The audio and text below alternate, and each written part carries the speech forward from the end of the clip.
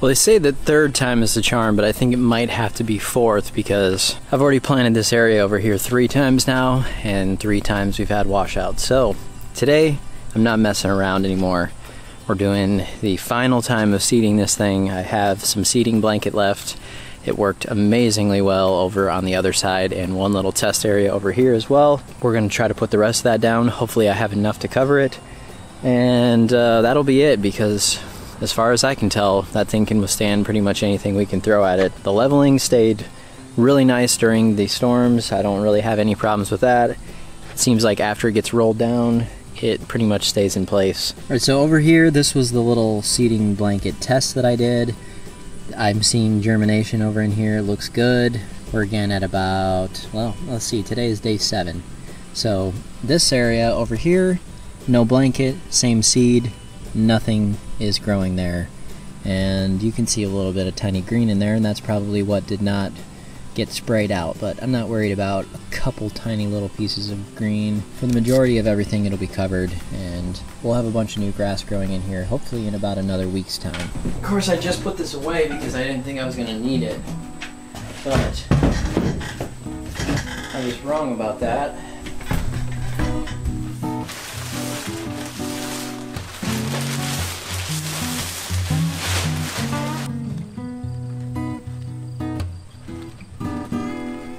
So what's interesting about this soil after it gets so waterlogged is that, like I said, it's very intact now. I can walk on it. I mean, of course it feels slightly, a little bit pliable, but for the most part, it's kind of one big piece now. An interesting thing that you can do now, got our old trusty plastic rake with a handle, and you can actually come through now, rake over the top of this. You'll see that it's not even digging in, and all of the debris and little rocks and any of the pieces of peat moss, you know, sticks and stuff that were in there, that will all come off. And you get a big pile like that, which we can just remove from there right now while we have a chance. I don't think I'm actually going to tear into this soil because it's hard enough and level enough now that I really don't want to change that. So I might do a little bit of different idea here, kind of something I just thought of, and we'll see if it works. You know, I may or may not need this little sticker on here, I don't know, maybe.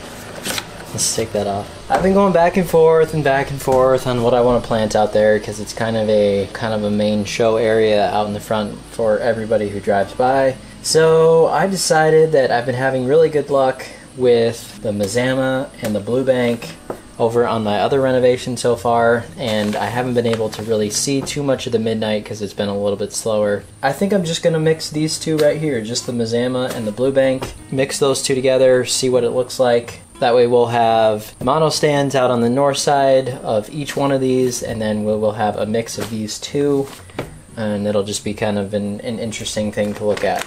I know from my other measuring about how much needs to go into here, and I'm going to use this cup thing again because I know that this cupful is about 3.5 ounces, and I need to get to 10 ounces to put down 3 pounds per 1,000 on that area. So I will put a little bit more than that in this little spreader. So I'll do 2 cups of this, 2 cups of this, we'll mix it around in there. I'll have a little bit left after that as well, but that's the plan.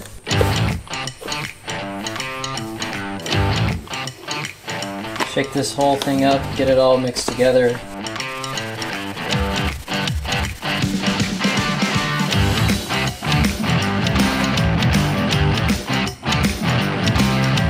So really all I need now is something to put down to get a little bit of layer there for the seed to stick to.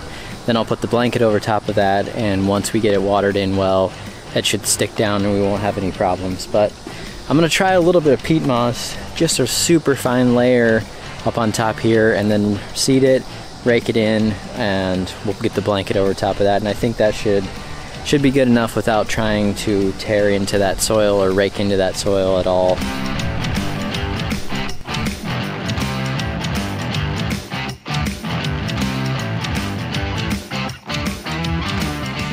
Alright, so we're back to our fun with seeding, and I've got a little hand seeder. A few people have asked me why I'm not using a drop spreader, and the real simple answer to that is that I don't have one, and I don't really feel the need to buy one necessarily. Again, that's a need. Do I need one? Probably not.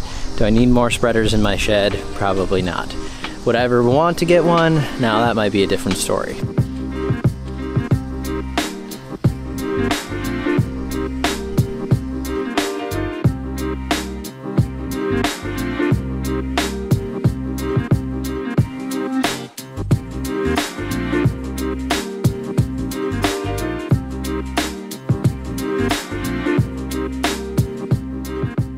Going to lightly rake that in.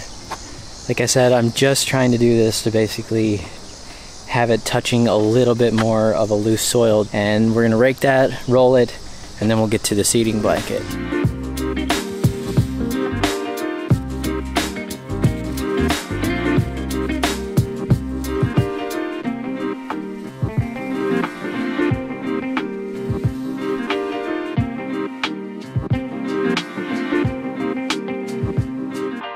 Alright, this is the Futera netless blanket again.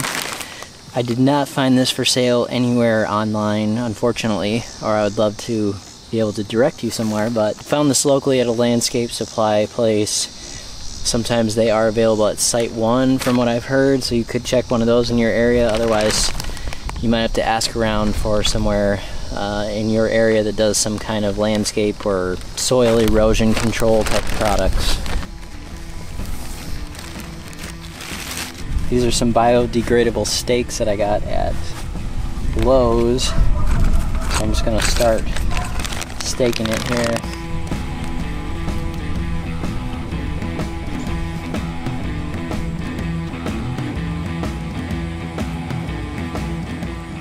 From what I've noticed about it, it does tend to be pretty fragile. So you have to be kind of careful.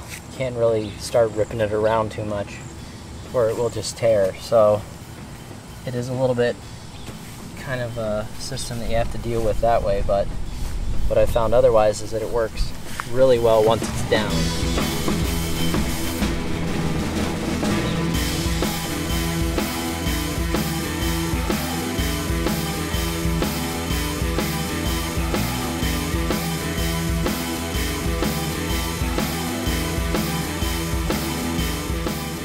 So two things I would probably not recommend doing. One would be doing this alone on a windy day.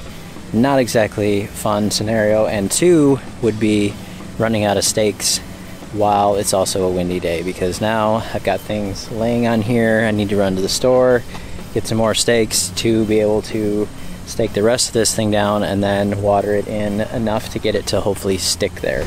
All right, we got more stakes. Put those out, and now we are going to water it in, and I'll show you also how many stakes I put in. So watering needs to be more like kind of like rainfall, so simulating rainfall. Should be a little bit heavier. You'll see it kind of soak down the blanket, and that's about when I kind of stop, is when I just see it kind of completely soak down and kind of suck down to the ground. So on the edges here, basically probably every 3 feet or so.